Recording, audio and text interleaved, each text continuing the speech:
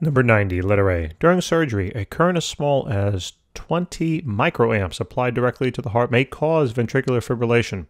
If the resistance of the exposed heart is 300 ohms, what is the smallest voltage that poses a danger?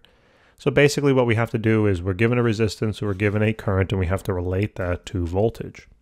So remember Ohm's law, VIR. V is equal to IR, aka current multiplied by resistance. So the voltage here, the smallest voltage that will pose a danger, will be equal to that smallest current, all right, of 20 microamps. So it's just going to be simply 20 times 10 to the minus 6. That would represent amps now, because that's the unit we need. Remember, amps is the standard unit. And then multiplied by 300 ohms, that's standard. The unit is ohms, not kilo ohms or anything like that. So it's just going to be 20 times 10 to the minus 6 multiplied by then that 300.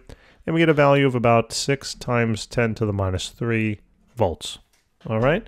So that's the minimum. That would be, yeah, the smallest voltage. And does this answer imply a special electrical safety precautions? I mean, I'd say so. If they're going to start charging your heart up with, you know, whatever type of electricity, I guess so, right? I mean, the voltage is quite tiny. So I would want them to take precautions, would you? Thanks, guys, for tuning in. Appreciate it. Please remember to help us out and subscribe, and we'll see you soon. Take care.